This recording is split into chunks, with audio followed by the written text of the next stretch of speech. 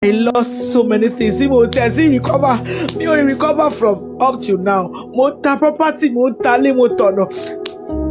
Mi ò tí recover. Ibẹ̀ ni mo wà tí BAYOWA ti pè mí pé kí wọ́n ṣe soundtrack yẹlẹ. Ó tó bẹ́ẹ̀. But ìkà àwọn promoter. They enslave you. They make you their everlasting slave. Ọmọ mi ti wọ college ní America. She needs money. Ó yẹ kí èmi náà máa sọ pé iye báyìí ni mo kó lẹ̀. Nínú owó yìí.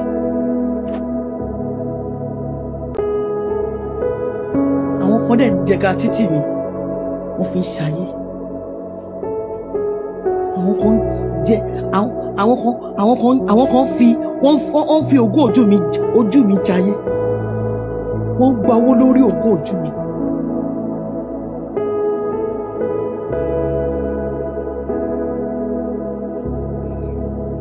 Na only God will judge you, BAYOWA. You are wicked. You are heartless. The only thing tí mo ṣòfò dànù láyé mi. Lẹ́yìn ikú Mohbad oríṣiríṣi ni à ń gbọ́ ò pàápàá láàrin àwọn promoter àti àwọn olórin. Kálukú ni ó ń bòde lásìkò yìí tí wọ́n sọ ìrírí wọn bí Busola Ọ ilé ṣe sọ nìyẹn o. Ṣùgbọ́n ní nǹkan bíi wákàtí mélòó kan sẹ́yìn ni Gbénga Adéwùsì bàbá ìtùnú ẹni tó ní iléeṣẹ́ BAYOWA Films and Record International náà ti jáde o. Òlànàkótó ni wíníwíní ọ̀rọ̀ bá bòde o níbi tó ti sọ àṣírí ohun tó pa òkìkí ńlá tí Busola Ọ ẹlẹ́yẹlé ní tí ògo ohun àràwọ̀ tó ń tàn yìnyín tẹ́lẹ̀ di kọ̀ bí òyìnbó fi ẹnu ọkọ̀ gúnlẹ̀.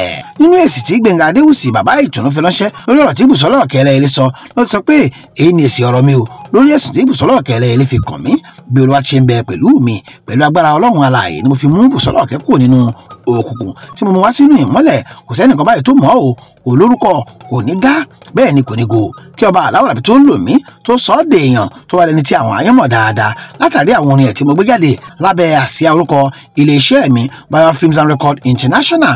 Ọmọbìnrin tí wọ́n ń pè ní Busola Ọ ẹlẹ́yẹlé yìí èmi ò rí òwò ẹ̀rí o kódà mi ò kẹnu fẹ́ sí rí bẹ́ẹ̀ ni ara mi kò mófù sí pẹ̀lú bísíǹsì nìkan ni ó pa èmi àti ẹ̀pọ̀ ẹni táyé kò mọ̀ rí tẹ́lẹ̀ ṣùgbọ́n tí Ọlọ́run sọ ọ́ dèèyàn látara mi ni o. Ní nǹkan bíi ọdún 10 sí 11 sẹ́yìn ló kúrò nílé iṣẹ́ mi lẹ́yìn tí mo ra mọ́tò ayọ́kẹ́lẹ́ mi fún tí mo gbé sí nídìí kó máa fi ṣe ẹsẹ̀ rìn ló kúrò lọ́dọ̀ mi. Bó tilẹ̀ yẹ pé ó kúrò nílé iṣẹ́ BAYOWA síbẹ̀ mi ò gba mọ́tò yẹn nídìí ẹ̀ o bẹ́ẹ̀ lèmi pàpà kò máa lé kiri pé kó lè padà sí ọ̀dọ̀ mi níṣe ni mo fi sílẹ̀ kó máa bá tiẹ̀ lọ. Lẹ́yìn náà ni ó tún gbé rẹ́kọ̀dù 3 míì jáde fún mákẹ́tà míì tó sì tún gbé 5 míì jáde lórúkọ ara ẹ̀. Gbogbo èyí tí mo ń sọ ìṣẹ̀lẹ̀ nígbà tó fi lè ṣe BAYOWA sílẹ̀ ni o tí kálukú sì ń ṣe tiẹ̀ lọ́tọ̀ọ̀tọ̀. Bó ti ṣe wá ń sunkún kiri tó ń pariwo orúkọ mi lásìkò ni kò yé mi o. Lẹ́yìn ọdún 10 sí 11 tó ti kúrò nílé iṣẹ́ mi tó wá ní kí n mórí wá lásìkò yìí bẹ́ẹ̀ Busola Ọ ẹlẹ́yẹlé ló kó ara rẹ̀ sínú ìdààmú òjòkòdì ayé o níṣe ló fínísà rẹ̀ pátápátá fúnra ẹ̀ ni o. Èmi kọ́ ni mo kó bá o ẹ bá mi sọ fún un dáadáa kó má fi ọ̀rọ̀ ikú Mohbad wá owó tàbí wá ìsọnù fún mi o. Èmi ò bá sùn rí o bẹ́ẹ̀ ni mi ò rí òwò ẹ̀ pàpà rí ṣá o. BAYOWA ti fi kún ọ̀rọ̀ ẹ̀ pé tí Busola Ọ ẹlẹ́yẹlé kò bá ṣe pẹ̀lẹ́pẹ̀lẹ́ pẹ̀lú òun tóun bá lanu kó tó pàápàá lórí ìrìn àjò Canada táwọn jọ lọ lórí bí Busola Ọ ṣe lọ ń ṣe wàmọ́wàmọ́ pẹ̀lú promoter tó ń gbé ní London títí yẹn fi fún un lóyún tí ìyàwó ilé promoter ọ̀hún sì sọ di ariwo òun jọgọdì mọ́ ọ lọ́wọ́. Níbẹ̀ ni gbogbo ayé ti mọ̀ pé níbi tí wàhálà láti dé bá ògo ẹ̀ nìyẹn o fúnra ẹ̀ ló pè ṣù ọwọ́ rẹ̀ gan ló fi fa wàhálà sínú ayé ẹ̀ o kì í ṣe òun BAYOWA ló ń kó bá o.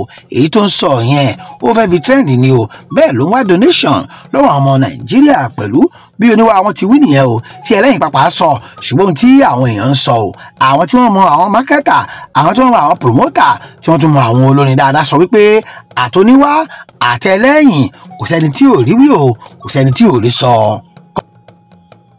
I lost so many things. Mo recover. Me only recover from up till now. Mo ta property, mo ta lé, mo tọ̀nà. Mi ò tí recover.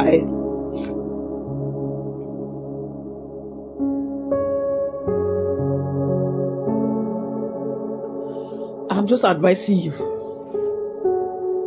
Tó bá pé mi rí wòlíì tàbí ènìyàn tó ta mí lólobó ń gbà yẹn pé oore tó fẹ́ gbà yẹn oore ẹ̀dẹ́ ni. Rántí the first day he called after tribute to Gbénga Adébóyè àtàṣe tribute to Gbénga Adébóyè tó kò pẹ́ síra wọn púpọ̀ mo ń ṣe ìgbélé lọ́wọ́ ní ìràwọ̀ ògo Jésù chọ́ọ̀chì Ṣẹ́gun Akí pẹ̀lú Glorious torí mo lọ ṣe ìyáza kan bẹ̀ náà ríran yẹn sí mi mo wá dísà láti ṣe ní chọ́ọ̀chì yẹn gbọ́dọ̀ ibẹ̀ ni mo wà àti BAYOWA ti pè mí pé kí wọ́n ṣe soundtrack yẹlẹ. And I told him pé olórin kan tí mo ṣe compose orin yẹn dùn gan ó bá orin ìfẹ́ lọ ó dẹ̀ ní kí n kọ fóun that was olómi mo fẹ́ràn rẹ fẹ́ràn dàbí èso àjàrà ní ọkàn mi orin yẹn mo ń kọ continuously gbà yẹn even wáyé tí mo wà ní church yẹn tí mo wà nígbèlé but mo ṣe compose ẹ̀ ni mo kọ jáde wọn á kọ orin yẹn tí orin yìí dùn ó pé kí n ṣe àwọn orin míì mọ́ kí n ṣe àwọn orin oríṣiríṣi mọ́ kí n ká fi ṣe soundtrack.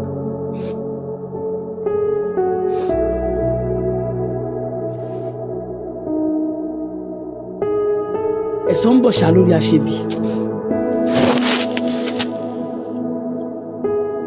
By now tó bá ní nǹkan báyìí ni mo ti ní nǹkan báyìí mo ti achieve nǹkan báyìí tó bá ní gbogbo empire yìí Busola ló ní ibi tí àbọ̀ mi tàdé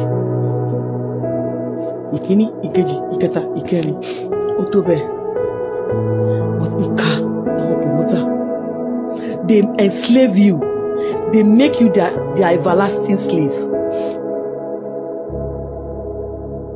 That was what happened with Mohbad. They wanted to enslave him. It is well. I don't want to talk about Mohbad again. People have been saying that Mohbad.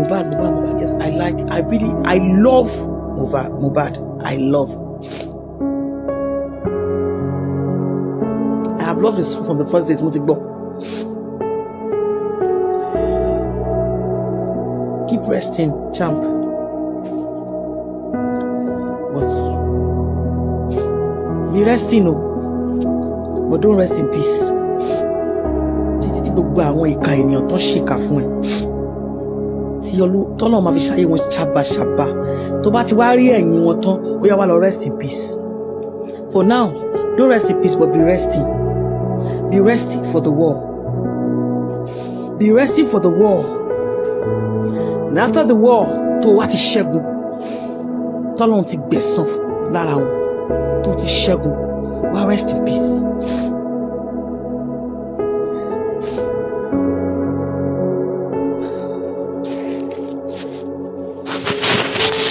Anyway, mo gbàdúrà fún ọ lórúkọ Jésù. Lẹ́ẹ̀kan sí òní fojú sunkún ọmọ òun ní faragbà rẹ̀ ọ̀rọ̀ rẹ̀ á di testimony o.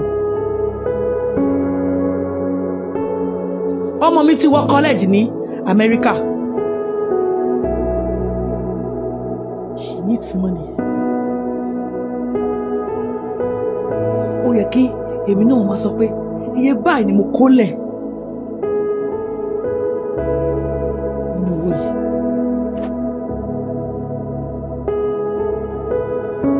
Wọ́n dẹ̀ jẹga títì mi wọ́n fi ń ṣayé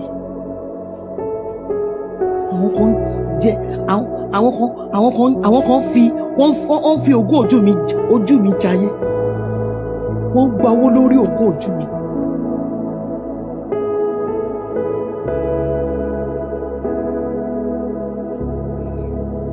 Na only God will judge you, BAYOWA. You are wicked. You are heartless. The only thing tí mo ṣòfò dànù láyé mi òun ni pé bára wa lájọṣepọ̀ àfẹ́ra wa mi ò gbà bó ṣe máa ń bá àwọn tó kù sùn. Ṣé n bá tẹ̀ tí wá pàdánù intellectual property màá tó pàdánù ara. Mo dúpẹ́ pé mi ò ṣe irú ọmọ bẹ́ẹ̀. Now only God will judge you.